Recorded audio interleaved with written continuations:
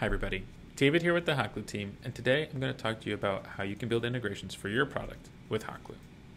So here we have a demo application that offers two integrations, HubSpot and Salesforce, to pull in contact information. We're going to go ahead and test out the HubSpot connector. Let's go ahead and click on HubSpot, and when we do, it'll launch a page allowing us to log in to HubSpot. In your case, it'll be your user logging into HubSpot. Here it says connecting hotglue to HubSpot. You can customize this later to say connecting your app to HubSpot.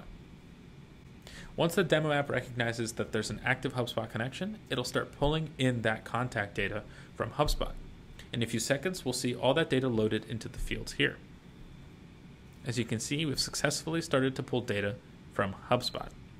Now, if we click on this gear icon, it'll allow me to either relink or unlink the HubSpot connector. This is just if you need to connect a different HubSpot account or unlink the one you currently have. So let's go back and scroll through the data a little bit just to confirm we successfully linked our HubSpot account and pulled that contact information. Looks like we did, and that's what your end user's experience would be like if they were to use hotglue to power their integrations. Let's now head over to the hotglue admin panel where we'll walk through what it's like to configure all this.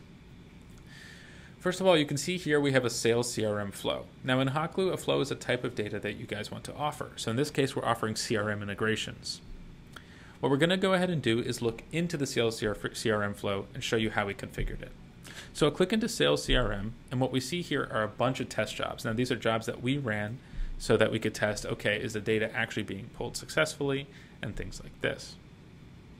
If we then jump into the sources tab, we'll see Salesforce and HubSpot are set up here as connectors to pull data in, and targets will be MongoDB, which is actually powering the backend of that demo application we just looked at. So the next thing we're going to look at is the tenants tab. Now in the tenants tab, you can see anyone who's made an active connection with any of the hotglue integrations we've offered. Here we have the user we just connected, and you can see there's a few successful jobs here. And if I click view as tenant, we'll actually see the job that we ran inside of the sales CRM flow. So I click on view as tenant here, and then I can jump into the sales CRM flow. And then I see here that we have a successful job. This is the job that pulled those contacts into the demo application. Now if we click into the job, we can see the job logs. Now this is what you as an hotglue admin user would be able to see for every job that ran. So you'll be able to see exactly what happened when the data was synced. Thank you so much for taking the time to check out our demo. If you'd like to learn more about hotglue, you can check us out at hotglue.com or book a demo at hotglue.com/demo. Or if you want to give us an email, we'll be happy to respond at hello@hotglue.xyz. Thank you so much for watching. Bye-bye.